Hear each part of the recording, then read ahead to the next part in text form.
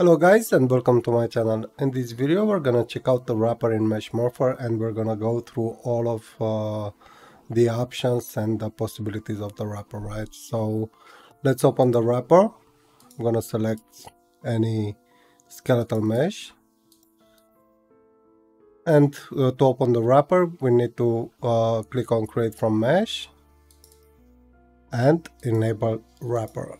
Now we have our options here, our options that allow us to wrap the meshes, and also we have the control points settings where we can we can use to mark certain areas on a skeletal mesh and mark the correspondent of that area as well on the other mesh, right? So if we click on the mesh, let me select also target. 1 second. Irene.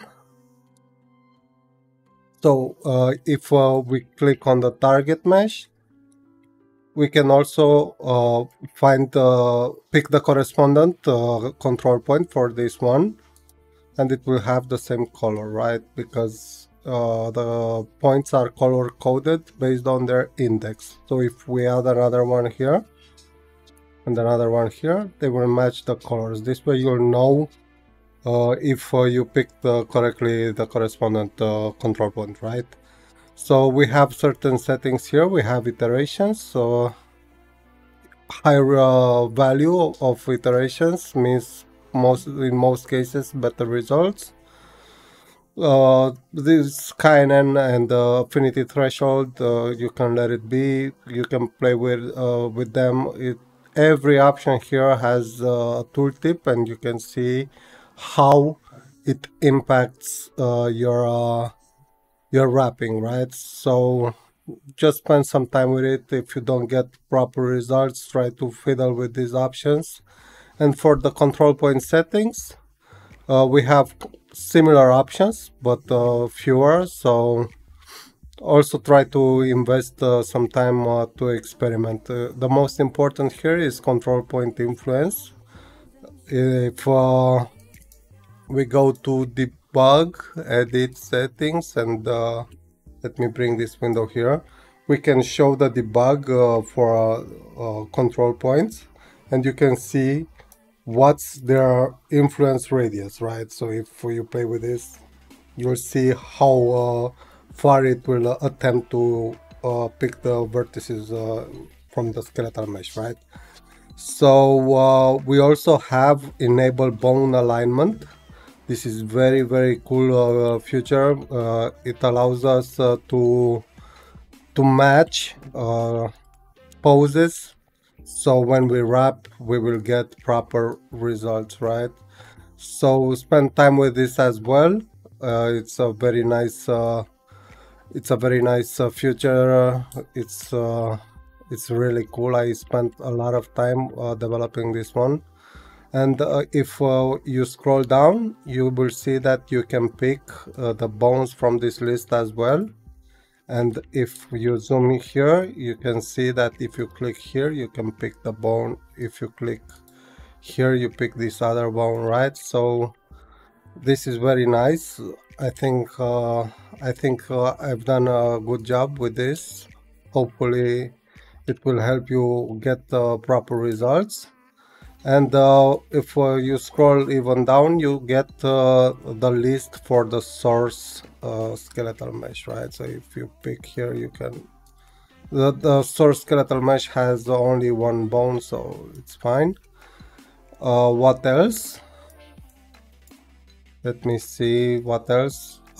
These smoothing iterations and smooth strength, it's used by the control points as well, and it's also used when Mesh Morpher will provide you the final result. It will smooth it, right? So this is also very important if you want to play with it. If you have difficulties with the performance on your desktop, you can disable draw bones. It's a lot of resources, so if you have a weak computer, just disable draw bones and use the bones from this list. What else? I think this is. Oh, you can also change the transformation of a bone by changing the values here. So if I put here 15, it will move it, right? This is also useful when you can't find an accurate position using your mouse. You can fine tune it using these fields here. So I want to also tell you how control points work. So when you pick a control point, you have to enable bone alignment. If you keep this enabled, you won't be able to pick control points, so disable it. So now if we pick a control point, the way it works, it grabs all the vertices in this radius and all the vertices in the source skeletal mesh in the same radius. It will center them. It will center the vertices, so it will match the source center, and then it will attempt to rigid fit. It will attempt to match as a whole, not individually with this, right? So this is how it works. After all control points have been processed, then the result is smoothed, right? After the result is smoothed, it goes further with the non-rigid fitting, right? So this is how it works. For people that are interested, this is how it works in Mesh Morpher. So you can also hide show reference meshes. This also provides an extra performance in editor, so you can disable this. What else? Sticky ratio and elastic ratio. Higher value of sticky ratio will move all vertices together, so a higher value means less impact. Same goes with the elastic ratio, but it's a little bit more permissive, so the vertices won't move right together, right? So this is how it works. You can also subdivide the mesh. If you set like 1, 2, 3, whatever steps, each and every subdivision, it will run again 200 iterations in our case, right? So this is gonna eat a lot of time if you put a lot of steps here. I think 1, 2 at maximum is fine. So yeah, smooth neighbors. How it works, the smoothing, when you wrap the non-rigid wrapper will grab, in our case we have 30 selected here, it will grab 30 vertices around the vertex that is processed at that point, and it will smooth them by this value, right? This is the smooth strength for the non-rigid algorithm.